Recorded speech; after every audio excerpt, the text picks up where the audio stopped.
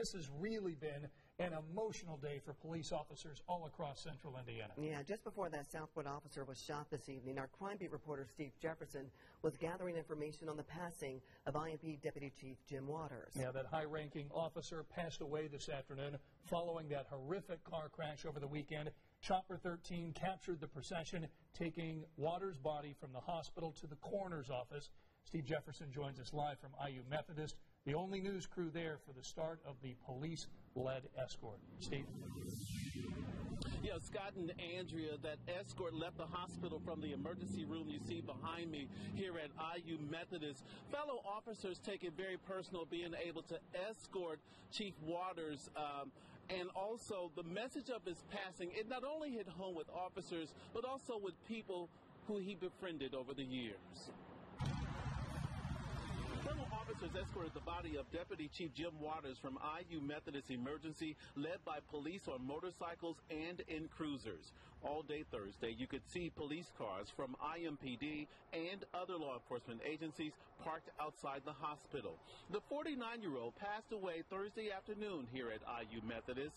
Waters did not recover from critical injuries after getting hit by a semi on I-70 Sunday. After several surgeries and 4 days in the hospital, an announcement came about his death.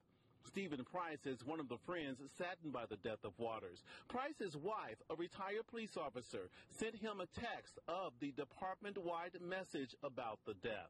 They just made it official. Deputy Chief Waters passed away at 2:20 p.m. today. Price shared a story with Eyewitness News about how the deputy chief gave up his motorcycle to buy his daughter a special gift. I had a motorcycle and Jim had a motorcycle, and we went on a trip to Gatlinburg a few years back, and I knew some more policemen. And anyway, he was a nice man, and after the trip he sold his motorcycle to buy his daughter a horse. And Price says it came as no surprise that Waters would do something like that. Right now, as you could imagine and understand, the Waters family, they're asking for as much privacy as possible. However, they do understand that Waters touched a lot of lives during his career as a police officer. We will continue to gather as much information as possible as far as his funeral plans so we can share that with you so the public can pay final respects to Chief Waters. Andrea, back to you in the studio. All right, Steve Jefferson reporting live tonight. And speaking of how much he did for our community, for more on Chief Deputy Waters' background, including that personal story of how he really went above and beyond to a mentor, a local woman, and helped her in a huge way. We're going to have that story for you tonight on WTHR.com.